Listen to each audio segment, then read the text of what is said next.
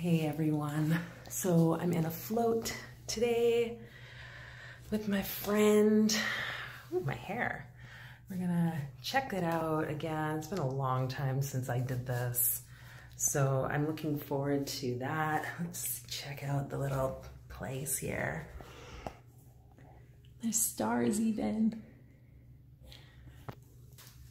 So I will tune in, gonna have a shower, get in there, and yeah, I'll let you know when I come out.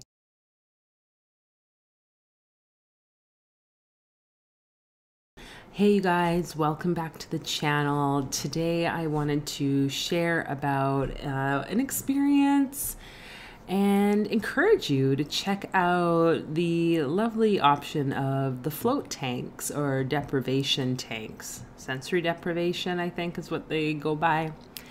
This I had spoken about in one of my other videos on some of my top 10 altered state experiences, but I enjoyed another float last night and it was amazing. And so I would really encourage you to do it because the feelings of relaxation and peace, it's like totally worth it. And yeah, so share some clips of my time there and talk a bit about that experience.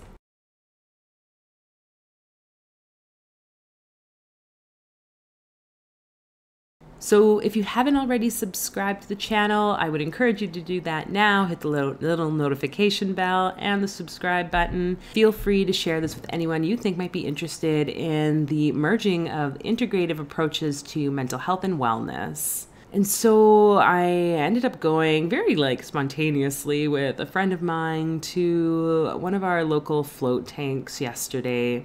So before I get into all the details, what exactly is a float tank? So the float tank is a tank or some little kind of container that is filled with maybe 1.5 feet of water that is extremely concentrated with Epsom salts.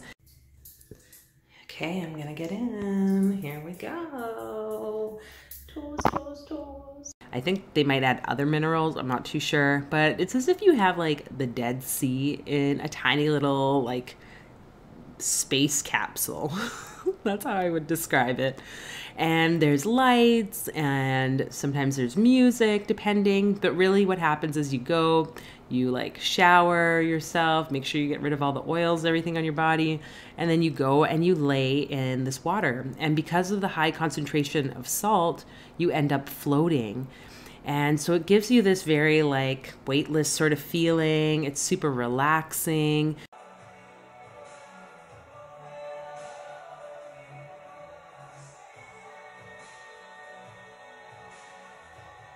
The lights and everything, most of the places you have control of if you want the lights on or off.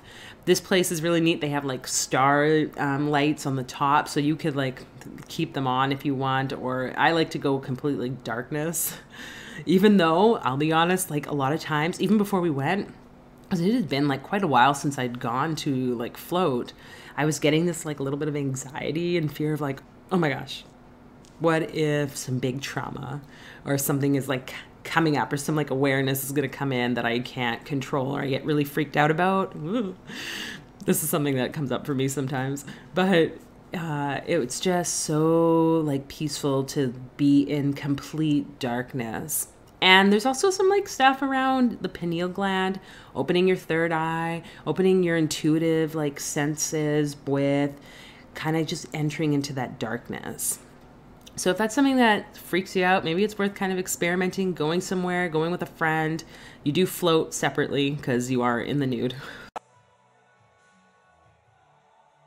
I don't think they'd ever let people float together, and I don't really know how that would work because the things are super small.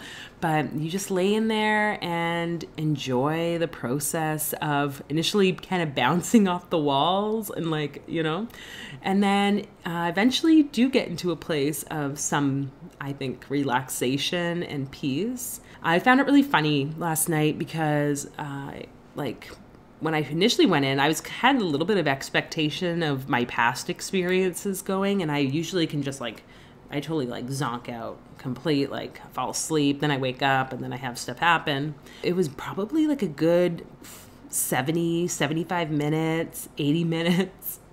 I had my mind just like hamster wheel, hamster wheel, hamster wheel going. I felt uncomfortable, like my body, I kept needing to move. I was like doing things there, like trying to like bend in these like, I think it's like a moon yoga pose. And I was like allowing myself to kind of play in the space. But I also was kind of getting hard on myself, like, why can't you just shut your mind off? Why can't you relax? And like, what's going on? And almost to the point where I was like, maybe I should just get out. Which is usually a sign for me, okay, there's something here. And I just let myself be in the space, even with all the uncomfortableness and whatever. And when we were both done the session, we were talking, my friend and I, and he was like, same thing. He's like, I could not relax. He's like, and we were having kind of the same thoughts, which I thought was kind of funny, about different things while we were in there. But it was maybe like the last like 20 minutes, 15 minutes. I don't really know, because obviously there's no clock in there. That like relaxation, I actually finally felt just a peace. My body felt relaxed. My mind was kind of just like chill. Or at least I wasn't aware of like of the thoughts going through, you know. It's like you kind of enter in this sort of expansive state. And yeah, it was really lovely being done. And just like at the end, the music coming back on, because that's kind of how they like get you to know, like, hey, it's time for you to get the fuck out. And the lights, I turned the star lights on because I was like, let's see what that's gonna look like above me, and just enjoying like that moment of like returning. And it's interesting when you're in these like float tanks, how much your body becomes, you become aware of like little like nuances or something about your body, or like the way you hold it or move it and how it feels. Like I almost felt like I had shrunk down into like nothingness. I remember holding myself and I was like, okay, maybe I shouldn't touch myself, because like, you know, it's like almost like, am I even existing here in this like nothing darkness space? But, you know, overall, like the night, slept well. I feel like super relaxed. It's like the minerals, it's the floating. I liken it to having a massage for like 2 to 3 hours straight. Like your body just feels really chill after. So I would encourage you, if you have a float tank option near you, to go and check it out. Like there's quite a few in our city, or at least there were. We check out Modern Gravity, which is really cool. The guys are really neat there too. It just has like a nice chill vibe, you know, great place to explore.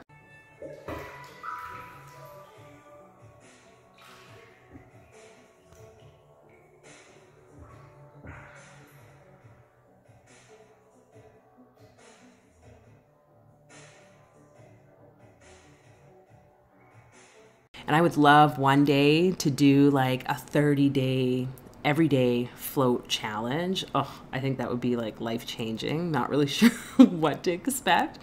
And I'm also interested, like, what the longest time is someone's been in a float tank. That also might be an interesting thing to explore. Because like 90 minutes, 2 hours, that like, it's doable. I think even if you haven't really done a lot of like meditation or anything, it might take time and practice to get used to it. But I think this is like another one of those tools that we should be adding to our toolbox, you know, a technique that can support you with just coming into a place of like altered state. And things do come up. Like some of the dreams I had last night, it's just interesting to see how like it's always this progression through awareness, right?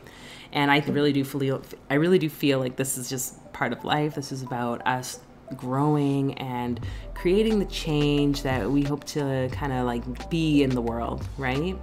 And so yeah, I hope you enjoyed this video. Let me know in the comments if you've ever tried a float tank experience, if you are like a naysayer to this, and if so, why? Like, what do you think is your biggest fear, biggest worry?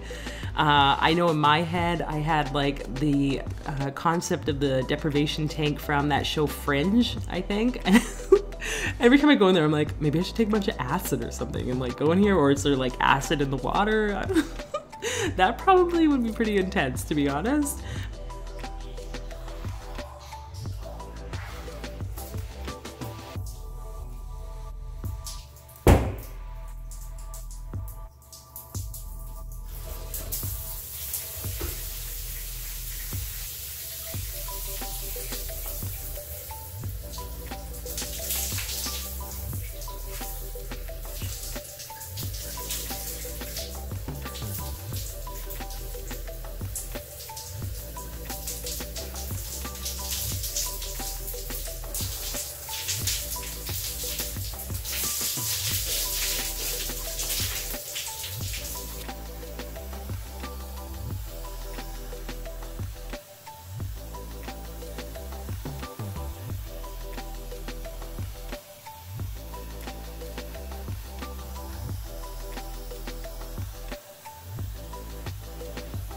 leave your comments below, and I look forward to seeing you in the next video. Take care.